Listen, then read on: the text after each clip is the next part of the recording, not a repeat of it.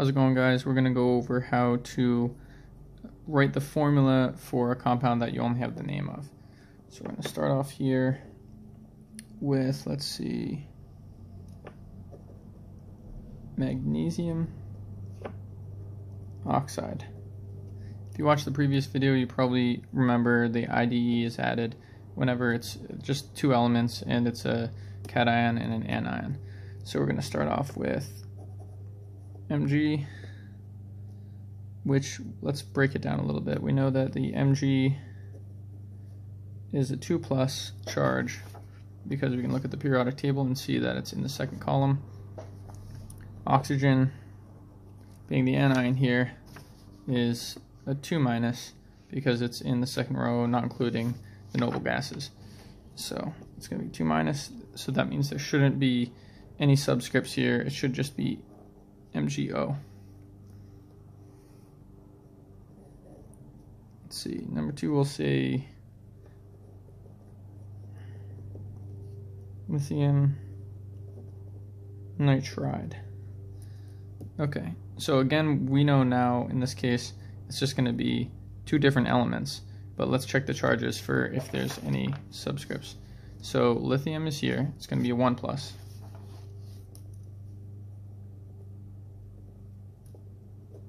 And nitrogen is in the third column from the end here, so that's going to be a 3-. In order for this to get to a neutral charge, we're going to have 3 lithiums to 1 nitrogen. So that's going to be the formula there. Next, we're going to have a little bit of a trickier one.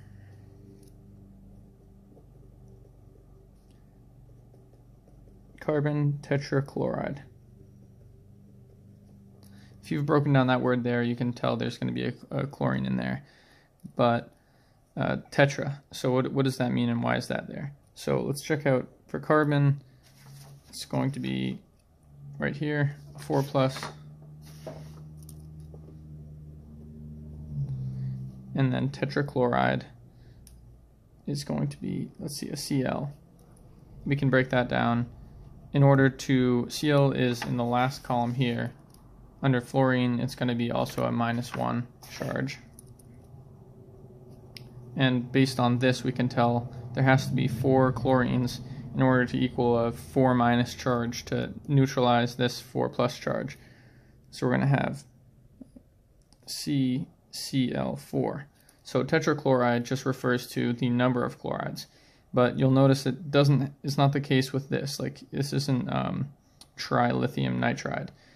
Or if there were like 2 nitrogens here, it wouldn't be lithium dinitride because there's a cation and anion. In this case, because carbon is on this side of the periodic table and also chloride is on that side, it's almost as though it's like 2 anions, which carbon is kind of it fills a special place. It can be kind of in a lot of unique situations there, but the point of it is, if you have 2 things that are on that side of the periodic table, like so say you had I don't know, like OCl or something, make sure you watch out for the number and then include that in the title and the name.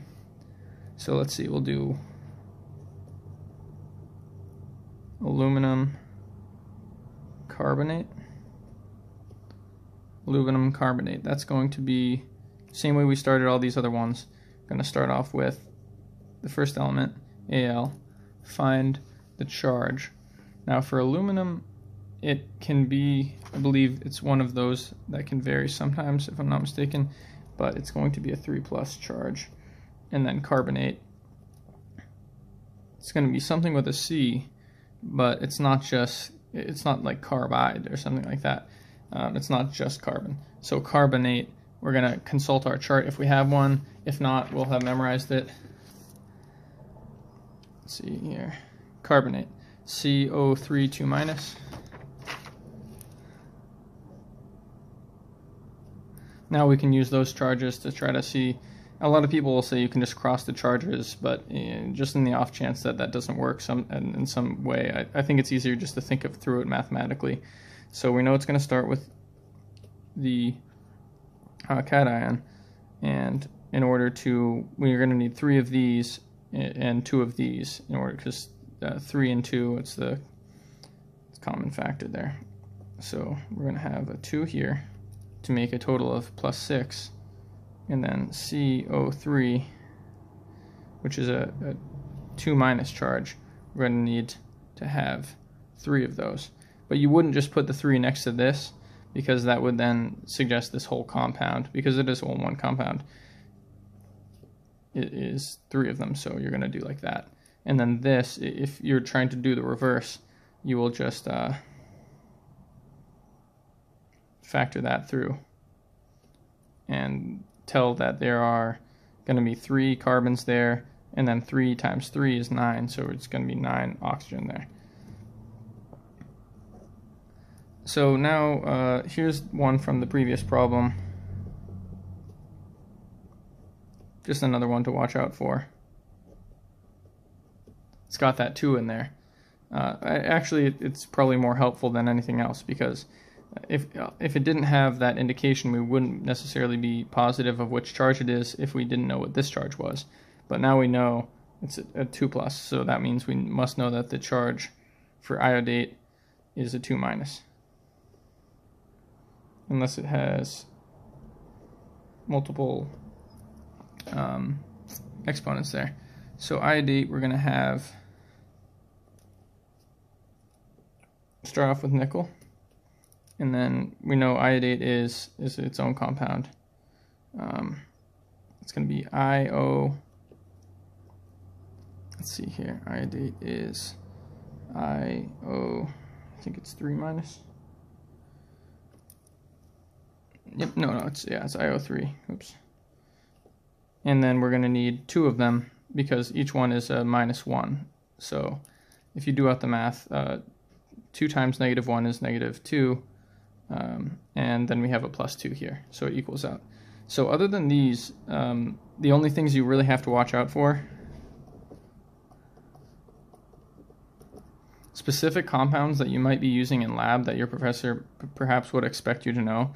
Like one of them is methane, CH4. If they just give you that, you might not know off the top of your head, and methane might not be in your chart if it's not like bonding to something. Like water is another easy one, but everyone should be able to get that.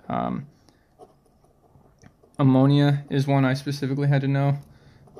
What was that? NH3. And then other than that, watch out for diatomics. So like for instance, if they ask you to write the formula for hydrogen gas, it's not just H, it's H2, because it's a diatomic, which means that for the diatomics, they are in natural situations, they bond together with 2 of them. So it's not just a single hydrogen existing in the atmosphere or something, it's going to be H2. So a way to remember your diatomics is this mnemonic: have no fear of ice cold beer. And then just remember this C is a Cl and this B is a Br, and then you're good to go. Each of these is it's H2, N2, F2, O2, I2, Cl2, Br2. These are the ones that you got to watch out for if they ask for what the formula for the gas is. Again, for like hydrogen gas, or like if they ask you like, I don't know, nitrogen gas, the formula is going to be N2, not just N. Okay, cool. I hope this helped someone.